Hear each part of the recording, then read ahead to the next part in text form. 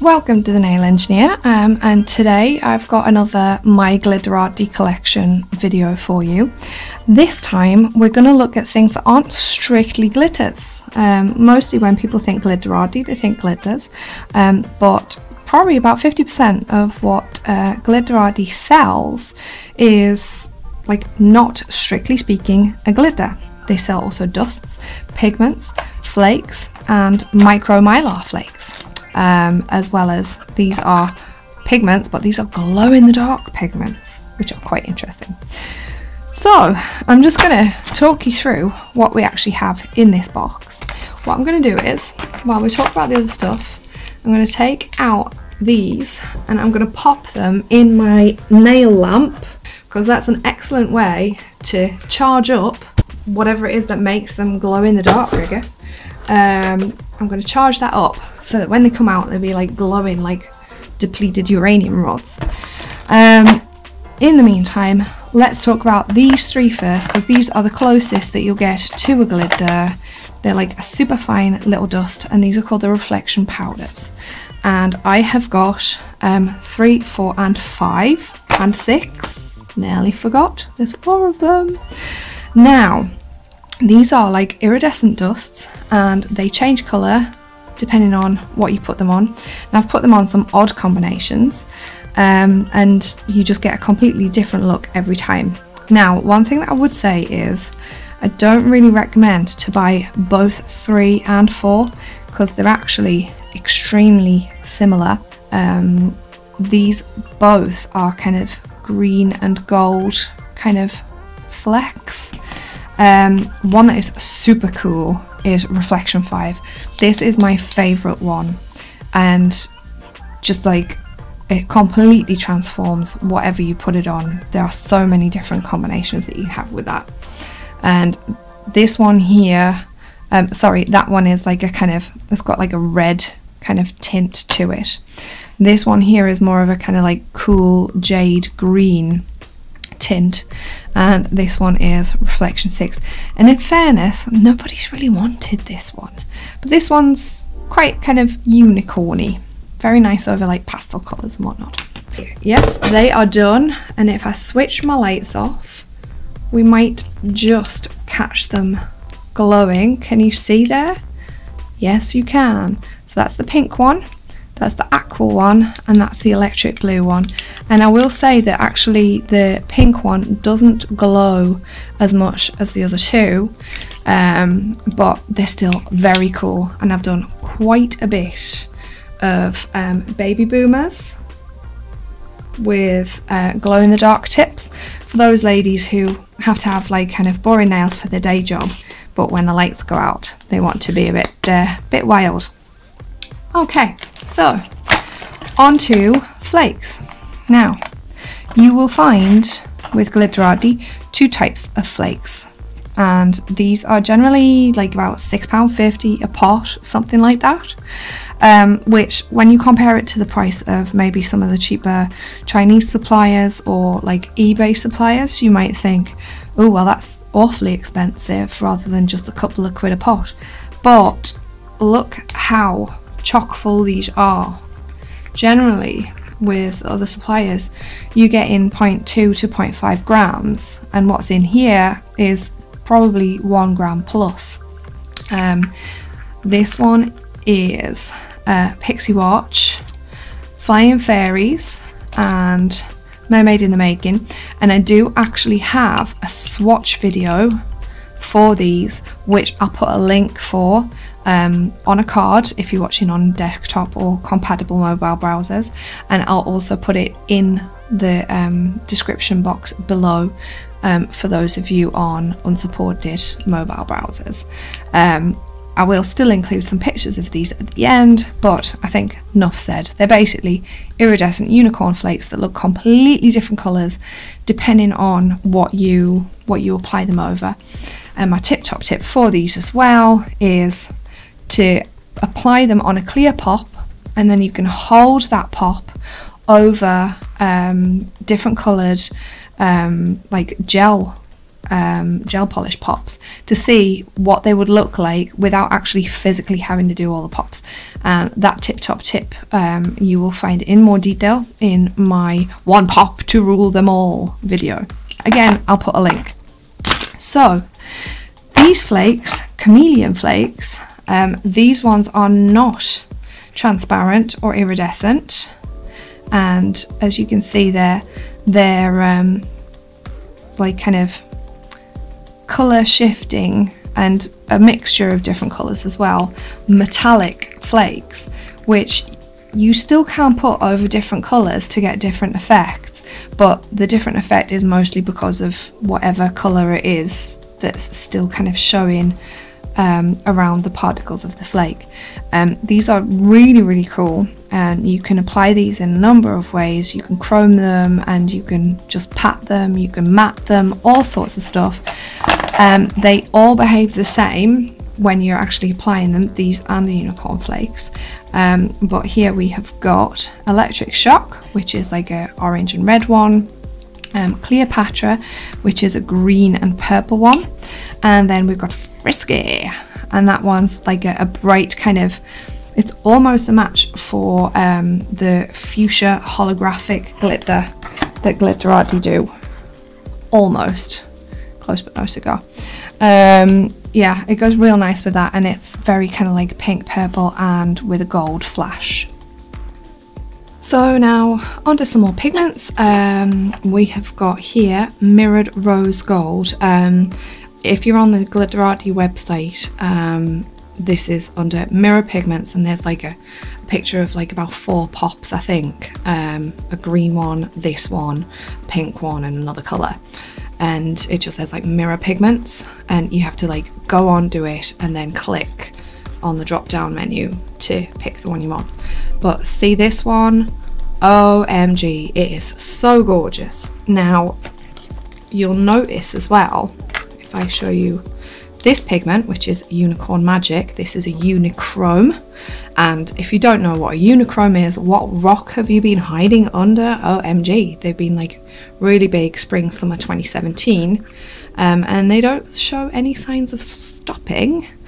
That is a unichrome, also known as a white chrome or a unicorn chrome. It's basically like a semi-transparent iridescent chrome that refracts different colours, and here's a pop I made earlier. That's what it looks like over like a baby pink base, and see how it kind of flashes blue and gold in the top and then kind of pink around the sides. It's really cool. It's like that snow opal look. So anywho, as you can see, the particles are real similar. Now when chromes first came out, that used to be like a bad thing, because you wouldn't get like a really good finish, like a really high mirror finish, and as chromes developed, they became more like this. And this is what you normally expect to see from a chrome, a super fine kind of dust. And this is actually a Chameleon chrome, and I'll go into all of these in a bit more detail. This is just to demonstrate that with these ones, you do still get like a mirror finish, but you will see that due to the particle size, you get a little bit of variation. It won't even zoom in. OMG, it can't focus because it's so shiny. But in any case, you can with the naked eye. There you go. See those see that there's tiny like little grains on there, but they're so shiny that you can't notice. And I'll include a picture of a mani that I've done with this rose gold chrome, and I just love it. I absolutely love it because it's so much nicer. Not only is it the perfect partner for the champagne bubbles mega mix, but as you can see, here's some I made earlier. These are mostly with O-Star pigments. When you do the trick of applying over like a bright coral, there's Coral Creeper. So this was the closest that I've ever been able to get to a true rose gold using like a silver chrome pigment. But you can see that it still does just look like kind of pinky silver or metallic pink. It just doesn't have quite the same kind of warmth and the same amount of gold tone. That's the rose gold chrome, and I really do love it, as well as the unicorn magic, which is one of 3 unicorn pigments that GlitterArty do. This one, as you can see, is very kind of like it's gold, and if I just switch the lights off a second, there, so you can see that there's a bit of kind of green in there just flashing. Now this one is more, I would say, kind of gold, red and green toned. There are 2 others that they do. One's called Mermaid Magic, and that one is like more of a kind of blue-green tone to it. And then there's Fairy Magic, which is more of like a pink-purple tone to it. I am hoping to get those pigments to compare and contrast. It's just that I ain't made of money. So these 2 here are Chameleon chromes. This one's called Charlie, this one's called Katie. Katie does feature in one of my other videos, and Katie flips from green to blue. She goes very nicely with the Frisky Flake. There's the actual pop of the Frisky Flake. Here's Charlie, so you can see that they go real nice together. So that's all the chromes done with, which brings us finally onto flakes, Mylar flakes.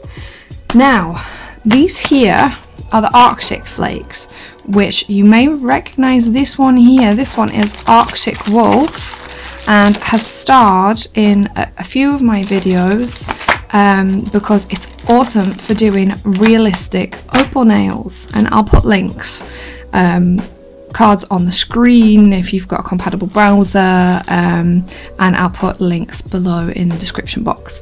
But yeah, this one is like really cool for making opals. So when they brought out some more, I got all of them except Arctic Bear, and that's because I already have a flake from another supplier that I got ages and ages ago that is this kind of colour. See how it kind of flashes gold and blue? So I already have a flake like that, so I didn't bother with Arctic Bear. Now these ones are, this one is called Puffin. I believe that one is Narwhal. One of these is, no, this one is Reindeer, and one of these is Seal, and the other one is Killer Whale. Yeah, Seal and Killer Whale. And I am really interested to see how these look done up like opals, because I'm pretty sure that because they're refracting different colours, like these 2 are refracting like an aqua and a red. This one is more the red, less the aqua. This one's more the aqua, less the red. These 3 here are, well, these 2 are similar to Arctic Wolf, so that's Puffin and Narwhal. Yeah, they're similar in that they're refracting kind of lights of pink and green, but with less of the purple that we've got in here. And then this one here is kind of, it's aqua, it's like a bright pinky purple, it's got red, it's got green, it's got all sorts. So yeah, I'm really gonna have some fun making some opals with those. So stay tuned for that. Those are micro mylar flakes. These two are on the website described as micro mylar flakes, but as you can see, the particle size is actually much bigger. Now, I can actually use these as is, and I actually have done so. So here we go. I made a sea opal and an amethyst opal, and I possibly will be showing you how to do a sea opal in a future video. Probably I'm going to have like another opals video, at least one anyway. But anyway, as you can see, as is, the flakes are actually pretty cool. Unfortunately with this one, I didn't put quite enough clear in there, so it's a little bit kind of like dull, so not bad for a first go. But yeah, you get like a nice effect with these, but as you can see, they're a bit thick. So I have actually tried to put these through a pepper mill to grind them down, and that didn't work. So I might see if I can get some kind of little gadget off of eBay to just kind of grind them down to a smaller particle size, just to reduce the bulk on the nail, and you know, to be able to get a nicer kind of like opal effect. And I just realized I didn't take my top off on this one. So one thing I will say about these, I mean, look at the size of the pot. You get a lot of bang for your buck with these two, so I definitely would recommend to have them.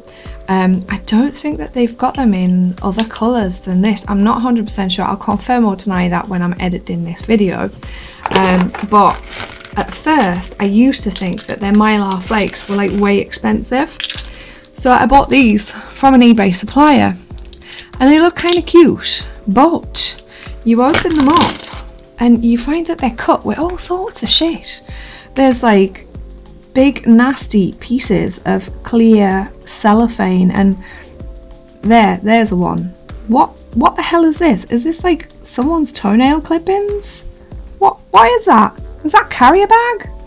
I don't know what that is. It's like really thick and hard. And there's quite a few of these in here. Like someone just took a sheet of perspex and carved it up, and like what the hell is that? And Ellie's the F-bomb. Sorry viewers. I do actually swear a lot. It's amazing that I haven't sworn more in my videos actually. But yeah, so you get what you pay for. Anywho, so that is my GlitterArty Flakes and Pigments collection. I do hope that you found this video useful. I know that it can be difficult sometimes to gauge the colours on the website. I really do recommend GlitterArty, though. They're a great one-stop shop for all of your nail art stuff. And yeah, I hope that you found this useful, that you will enjoy using these products, and thank you for watching. I'll see you next time.